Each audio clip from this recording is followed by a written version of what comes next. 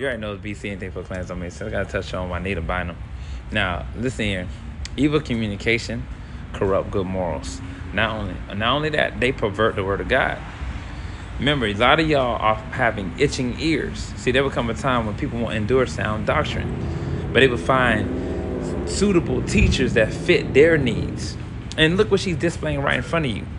Look what the Bible says. Thou shalt not make unto thee any graven image or any likeness of anything that is in heaven above, or that is in the earth beneath, or that is in the water under the sea or under the ocean, things of that nature. You shouldn't be making anything a shrine wearing all white. That reminds me of Santa Maria, to be honest. Wearing white like that, all white. You know, that's what they do with the Santa Maria. You know, when they want to conjure up and talk to the saints, which they're really talking to familiar spirits. And the Bible tells you should not consult familiar spirits.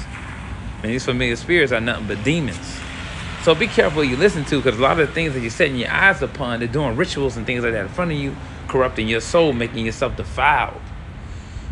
So you got to stay away from certain teachers. And remember, the Bible said, let no man teach you. Anything somebody say, look it up. Let no man teach you. Every verse is profitable for teaching and for practice. Be one to show yourself approved. And remember to test the spirit, because all spirits are not that of the Most High. Remember, for even Satan disguised himself as an angel of light.